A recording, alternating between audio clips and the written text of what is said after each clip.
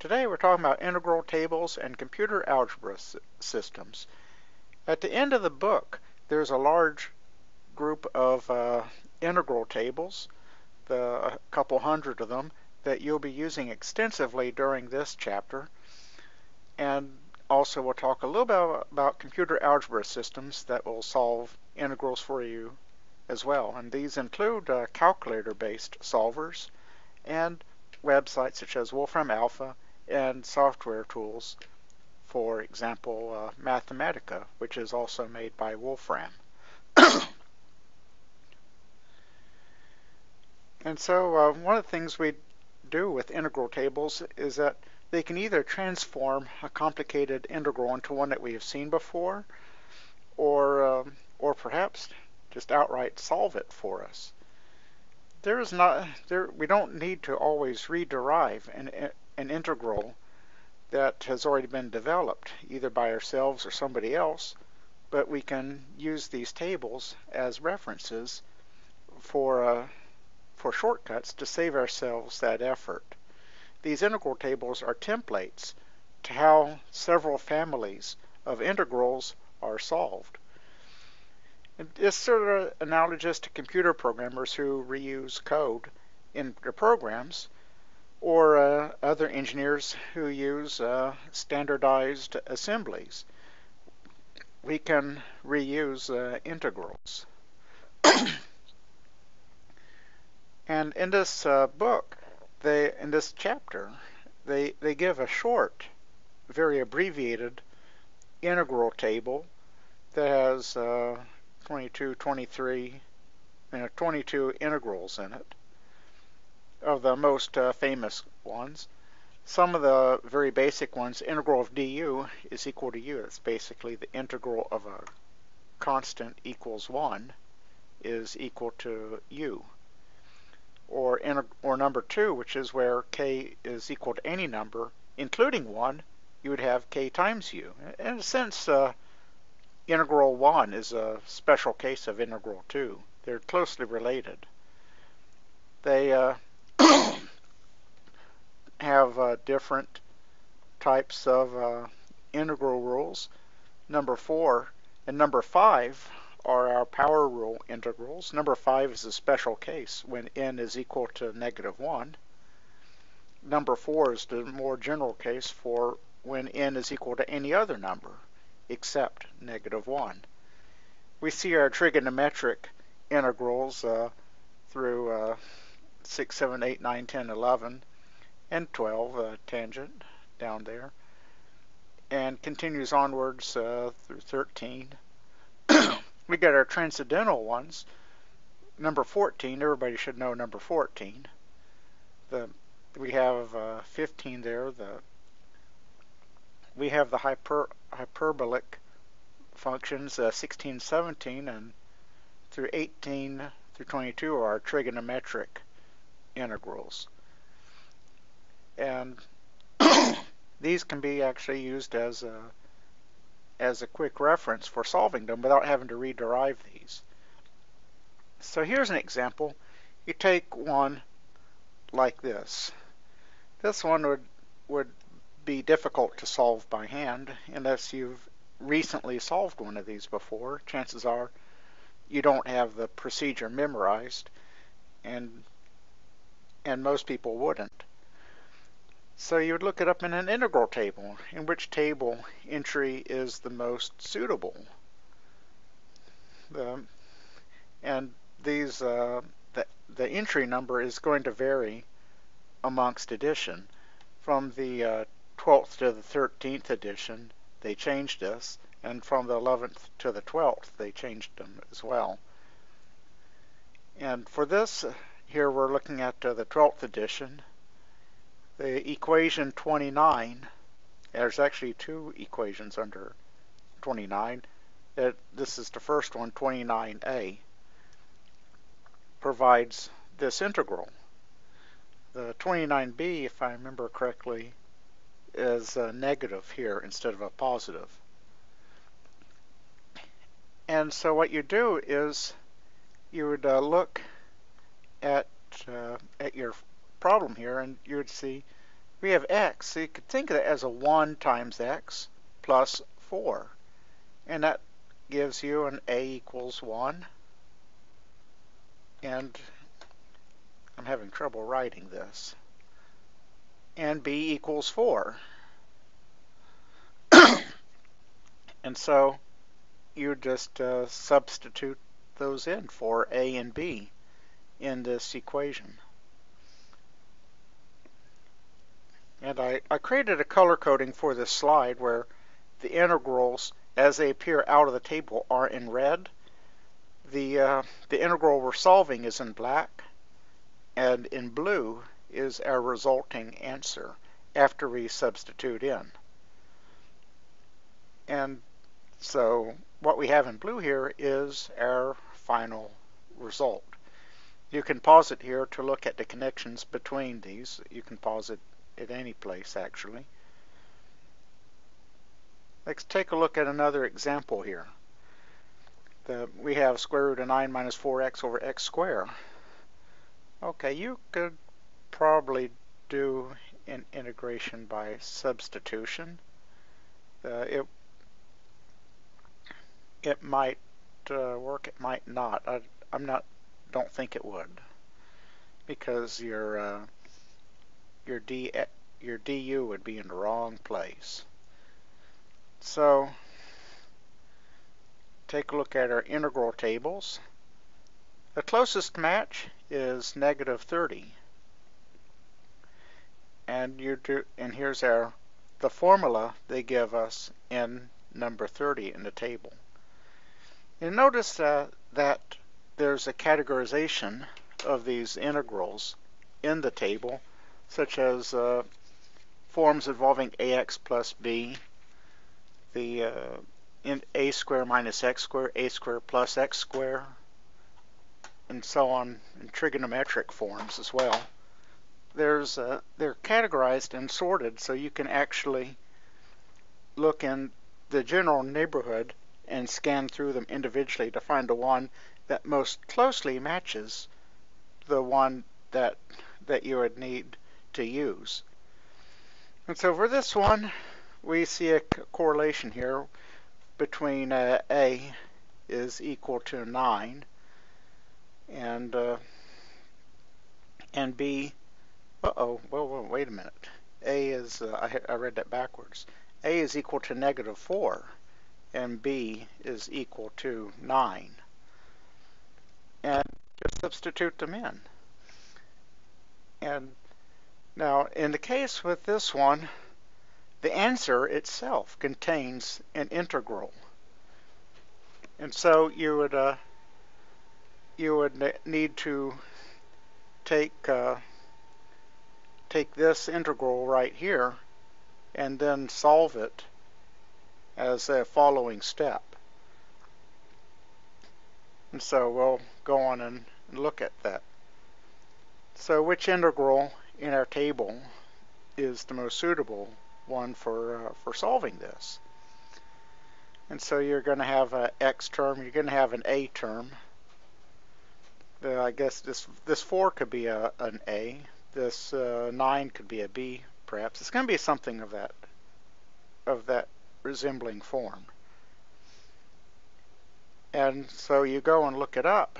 Integral 29a is our most suitable one, and that's bx over x, the square root of ax plus b. And you identify what your a and your x are equal to. I think I'll write that in blue. A is going to be equal to negative 4, and b is going to be equal to 9. And substitute those values in. That's really all you have to do, is just substitute in and simplify, which I didn't simplify this, but you could. Yeah, negative 4 over 6. It's going to be negative 2/3, for example, if you wanted to do that. If it was a definite integral, you would evaluate for all these x's, in this in the whole equation from the beginning to the end of that interval. And so here's another example. You can try looking this one up. E to the 2t times cosine of 3t. That one resembles equation 115. And in this case, a is equal to 2. We have our 2 down here, and 3 corresponds to our b. And now we substitute those values in, and we end up in blue here with our answer. And that's all there is to it. There's really not much to it. It's just a matter of finding the right pattern and substituting in. And x times the arc cosine of x, look it up in the table. What's this going to be? It's going to be equation 107. And in red, it's sort of a large one, and it's another one that's recursive in nature, where you're going to be given a second integral to solve. And in this case, n is equal to 1 and a is equal to 1.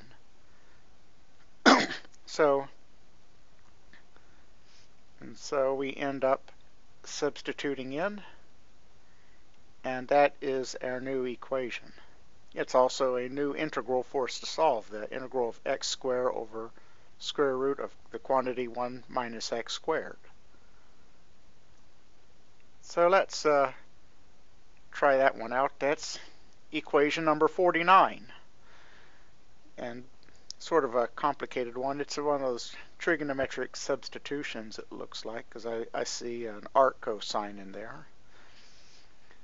And in this case, a is equal to 1. So you just substitute a 1 in there for everywhere there would be an a, and that is your answer. It's not pretty. It's they can be quite large and stretched out, but you will have an exact answer. And you can, of course, evaluate these as a definite integral too, to find an exact value. Example E, this is the hardest one of all of them. And I say E is for extra hard. You have to do a little bit of an algebraic transformation, because this doesn't resemble anything that would be in any of the tables. It's a ratio of our rationals. And so there'd be an algebraic transformation at first. And because they all have the common denominator, you can break them up into individual summations. I took the 1 over x squared plus 1 squared as its own term, and then deal with the x cubed plus x over that quantity as its own separate integral. And it turns out that when you do that, you can factor out to x, so that it's no longer x cubed plus x, but it's now x times x squared plus 1. And we have a cancellation between the numerator and the denominator. There's 2 of those in the denominator and 1 in the numerator.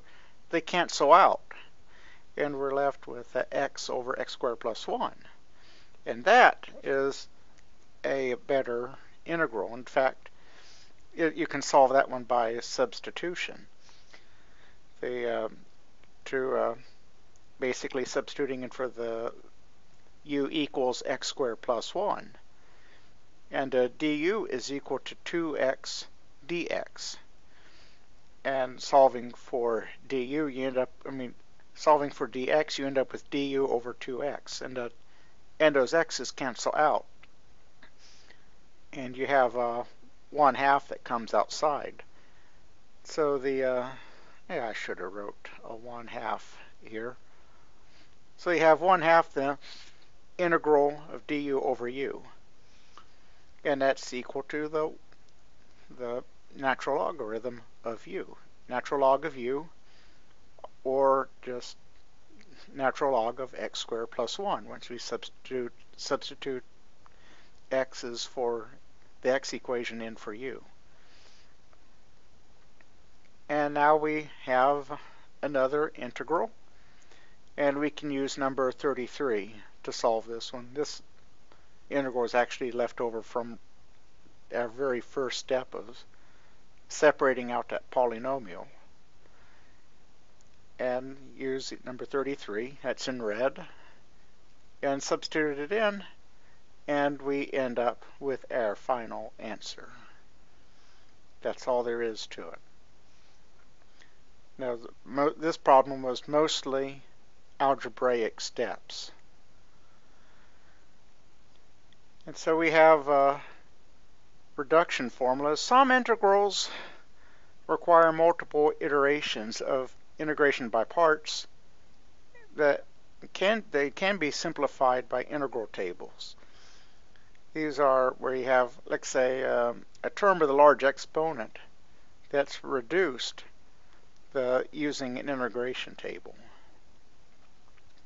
So sine to the fifth power of 2x, the dx, that integral, it shows here that sine can be of any power of n.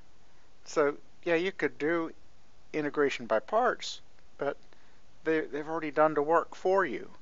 You just do the substitution of 5 in for n, and now you have sine to the fourth times ax, or 2x, times cosine of 2x over 5 times 2, which is 10. And then over here you have n minus 1, so you're going to have 4 over 5. And this is going to be sine to the third power of ax. And then to solve this part, you would use the same rule again. You would apply this same integral a second time. And so this red is our identity copied from the first slide, substituting in for n equals 5 and a equals 2, we got this equation. And plus 4/5 sine cubed of 2x. That's basic. This equation in blue, in light blue, is basically what we had done on the previous slide that I spoke through verbally. And now we have to solve this this integral right here. And that's by applying the same table, is equal to sine square of 2x cosine 2x over 6, just substituting in for n and a, plus 2/3 the sine of 2x. The sine of 2x is equal to negative 1/2 cosine of x. It's a substitution integral where u is equal to 2x and du is equal to 2 dx. And so when you solve for dx, you get du over 2. That's why there's a 2 in the denominator, 1/2. And now just substitute each of these in. Replace this sine of 2x with the 1/2 cosine of 2x. And right there, that's how we get the integral right here. And then substitute that into our original integral, our original solution, which is right here. That's encompassing the whole thing. And that would be our entire complete answer. You would, of course, simplify this by multiplying 2/3 times negative 1/2, and then multiplying each of these terms by 4/5 to come up with so that way you don't have to have parentheses anymore. Just multiply those constant terms out, and you'd have it. You'd be at the final answer. That's pretty cool. And that is exactly what I did here. I multiplied out on this right hand side here. 8 over 30 is basically 4/5 times 2/3 times negative 1/2. And yeah, I could have simplified this further, I guess. 4 over 15, the 2 over 15, but I didn't. So what? Not a big deal. Some integrals are not readily integrable into simple functions. This is not a complete list, it's a partial list. These are integrals that are very, very difficult to evaluate. There's a couple that are described in the book. Like one is the error function, ERF is how it's abbreviated. That is actually equal to the 2 over square root of pi. That's not so bad so far, but now you times the integral from 0 to x. Okay, now you're like, this is getting bad now. E to the negative t squared dt. That is a really, really bad integral. It actually is an integral that's key in forming the normal distribution in statistics. You can directly use this integral to draw a normal the distribution of the normal bell curve, but it is very difficult to evaluate this symbolically. You'd need a numerical approach to solving integrals like these, where you would use solvers like computer algebra systems. They would do a numerical approximation using Riemann sums to come up with the answer. Some tools will come up with symbolic answers if they can. Mathematics is particularly talented for that. For the integral of x squared from 0 to 5, they actually give you a fraction, 125 over 3. And some of the TI calculators aren't quite that far along yet. Most of them are, but some aren't. They may not necessarily give you a rational expression, but will express it as a decimal number, particularly in a case where it might be off by 1 on a very distant decimal point, can cause it to not give you a rational result. And so those are those are ways you can actually solve for numerical values in definite integrals. These are definite integrals here, to find really close approximations or perhaps exact values. These kinds of tools are good to use because they often work very, very fast. Mathematica is expensive. It can, depending on if you're a student or a corporation, it can run from $150 up to over $1,000, depending on what type of license you get. So it's not affordable to most. But if you own a Raspberry Pi, you do get a copy of Mathematica for free. So computer engineers enjoy this. You can buy a Raspberry Pi for $30 and get a copy of Mathematica. Another approach is wolframalpha.com. That will do a solution of integrals based on human language input into their website. If you haven't used Wolfram Alpha, you should. It's definitely raising the bar on calculus courses, and in helping us by establishing these tools to you gives us the opportunity to make our courses more challenging because you have access to this now. You have access to calculators that do these integrals, which means that we can approach even more challenging problems. So you're almost expected to know how to do this. So anyway, have fun.